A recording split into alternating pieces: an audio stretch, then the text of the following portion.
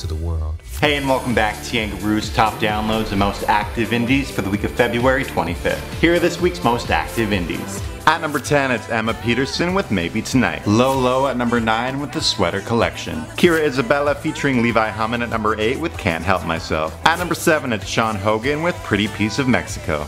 Kygo featuring Valerie Broussard at number 6 with Think About You.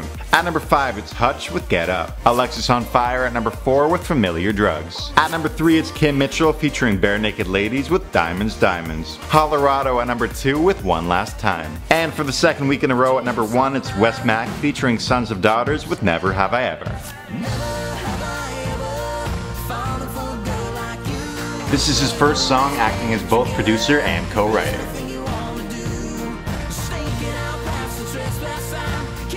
His next album set to release this summer.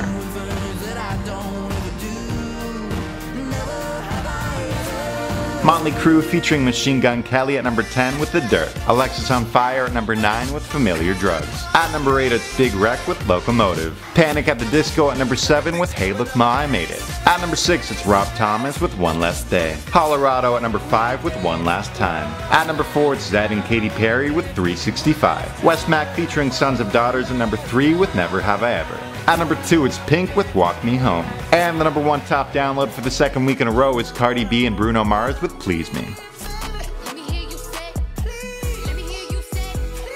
They've been nominated for Outstanding Collaboration of the Year at the NAACP Image Awards. This year, Bruno Mars will continue his 24 Karat Magic Tour in Las Vegas. Thanks so much for watching. I'm Lee J. Poychuk. I'll see you next week.